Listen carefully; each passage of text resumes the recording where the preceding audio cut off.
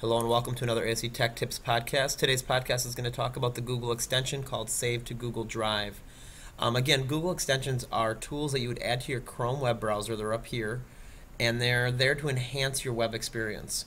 So the first thing I'm going to do is I'm in Chrome.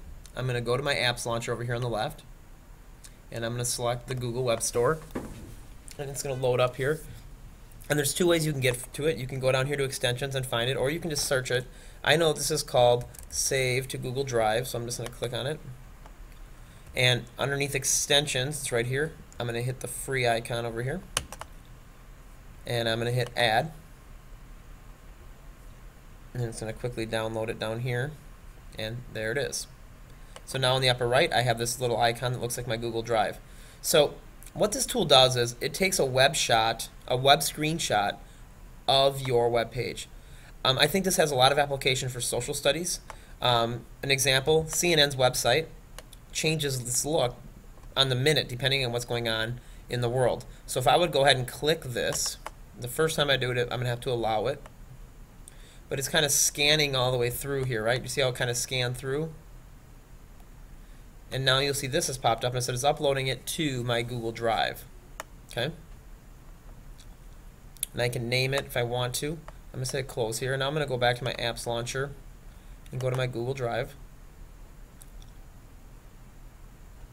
And now in my drive, I have an image that's called CNN.com breaking news. If I click on it, this is going to be a screenshot of an entire web page for that day, or for that time of the capture. So again, it's an image, so I can't copy and paste anything. If I do open it, it loads it as, it's like kind of like a PDF, right? And because it's a long page, it's there. I can go over here and I can zoom in and I can scroll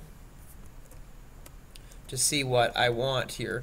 Again, nothing is clickable, nothing is, I can't highlight.